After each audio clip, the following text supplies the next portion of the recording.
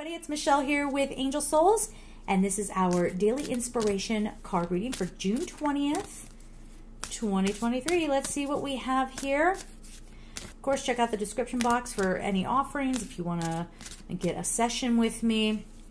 You have a couple of options, so you can check all that out. All right, and if you're on a TV, get on a computer. That's how you find it. Okay. Emerald, calm your body, mind, and soul. Let me bring my microphone closer. Hello.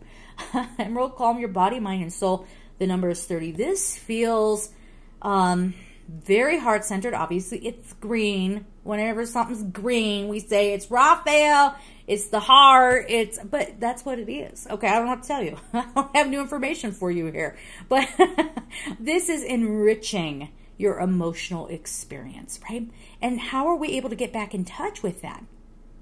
There might be so much going on this week. I feel like it's a very fed up energy. It's just sort of like, I'm not going to let anything steal my peace anymore. I'm not going to let people and their opinions, their dismissals, like whatever's going on out there, whatever is sort of, I don't want to get people into this black or white thinking, but anything that feels very shadowy, kind of, you know, people with cluster B personality disorders who are sneaky. There's a woman who I used to be friends with. If you guys have been around, you know. And I got to know who she was. Just had a moment of, she's so conniving that she still found a way, even though I think her life is falling apart. But still found a way to, like, make her presence known. That's gross. Okay, it's just gross. And you know what?